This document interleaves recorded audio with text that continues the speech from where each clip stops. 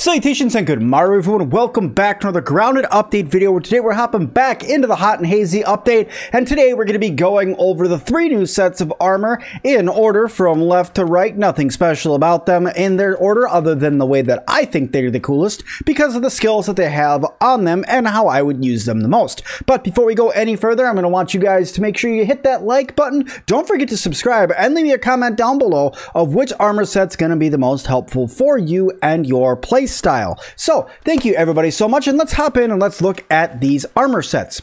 So the first one we're going to be looking at, hey buddy, how you doing, is this one.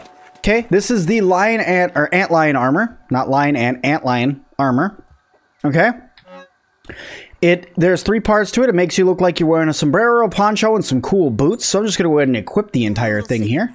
There we go. All right, let's look at the perks that you get for it. Okay, so you get sizzle protection. It is light armor, this one is, so this one's going to make it so you could run a little bit longer. Your stamina is going to regain faster, but its defense is okay. It's probably the best defense for light armor right now.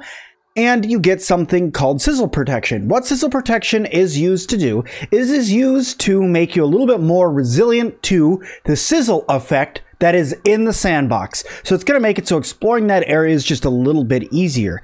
Now, the set bonus on this one is quick draw. What is quick draw? Quick draw is meant for archers. If we come over to OS and we scroll all the way down to the bottom, it says faster reload speed while in combat. So that means that when you're in combat, you'll be able to reload a bow faster, which is really, really cool because that means that this is a upgraded version of an archer outfit for your character to wear. So they are making it so the long distance classes have better stamina and better stamina regain and faster reload, so you may not get more damage. But let us not forget that in this update you can upgrade your bow to make it so your bow is going to do way more damage now. So do you need an armor set that gives you even more damage now?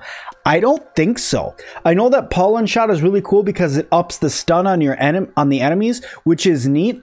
But this armor set right here, I think, is a super versatile armor set for people who want to wear light armor, want to explore the sandbox, and also want to be able to use their bow a little bit more efficiently.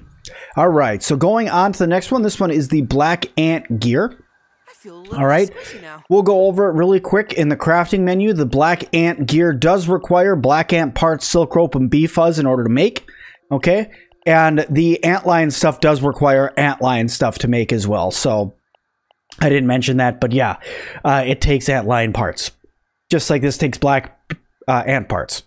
But anyway, let's talk about the armor set. So first of all, the armor set in comparison to the red ant armor, let's just go take a look here. So here's the black ant armor. The defense is right up there, so about just tickling the 4th box, and the red one is inside of the 1st box. Now, you do not get hauling strength with this armor, you get stun with this armor, and it is also heavy armor, not medium armor, it is heavy armor. So this one gives you stun, which, as it was explained by Andy in the last dev stream, stun is not something that's going to happen randomly. Stun is another version of like a health bar that they have that slowly fills up depending on the amount of damage you do and the type of damage you are doing to an enemy.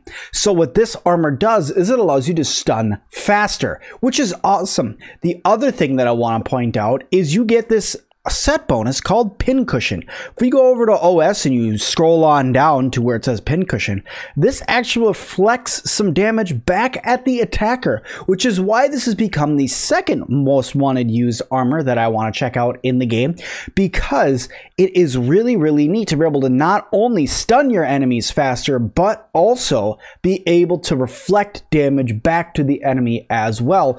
And the armor stats, if we look at it in comparison to, like, let's see, so it's tickling the 4th one there. The faceplate for the ladybug armor is on par with that, which means that this black ant gear is just as strong as the ladybug armor. Now, yes, this is going to give you blocking strength, and it's going to give you the Scarlet Embrace, which is going to heal you over time if you have that full set.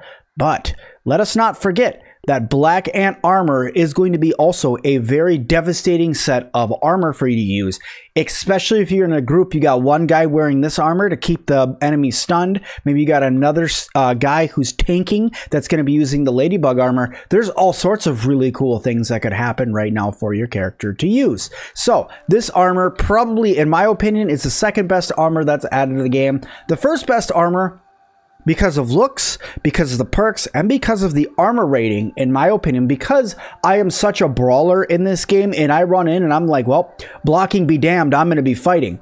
So, is the roly-poly armor. Now, what I want to point out about this roly-poly armor is I want to point out that it says crusty roly-poly helmet, crusty roly-poly chest piece, crusty roly-poly legs. This is made from sickly roly-poly parts. I haven't really explained this a whole lot because I haven't gone over all the new bugs that have gotten out of the game, but I'll explain a little bit here. According to the developers of Grounded, the sickly roly-poly is the roly-polies that are around trash. They are considered to be a not as difficult version of the roly-poly as the official roly-poly will be when it comes out, or pillbug, or, you know, woodlouse, or whatever you want to call it. This is just an early version of it.